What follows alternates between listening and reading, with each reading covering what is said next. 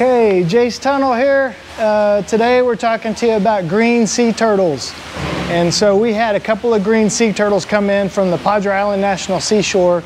They were entangled up in this line, and one's a big male and one's a big female. And when I mean big, this one right here is about 250 pounds, and then the female is probably around 260 pounds. So these things are huge. So the Padre Island National Seashore brought them in their trucks. Then a bunch of people got around to be able to bring them into the ark here in the tanks, where we're letting them dry dock for about 24 hours or so. Then we'll start filling this up with water, and we just want to make sure they're okay and they have their fluids and you know, everything's good with them before we have them start swimming. But so what I'm going to do, I'm going to show you the difference between the male and the female.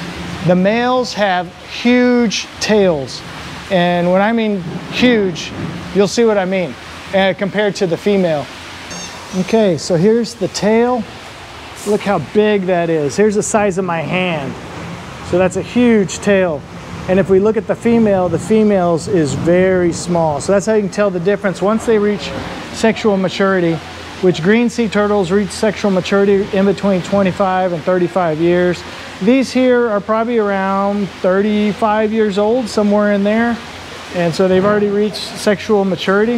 They can live till they're about 80 years old.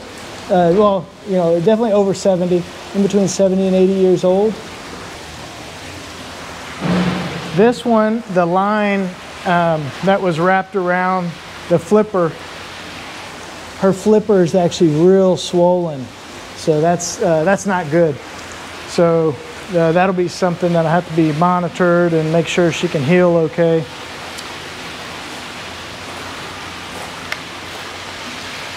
Here's Andrew Orgel. He was giving the animals fluid, and you'll notice, like with the eyes, there's actually something dripping off. He was able to put antibiotics on the eyes, and that's so they don't dry out when they're out of the water. And so, okay, so now you know the adventures of the Ark, and just another day here trying to save the sea turtles. Thanks, bye.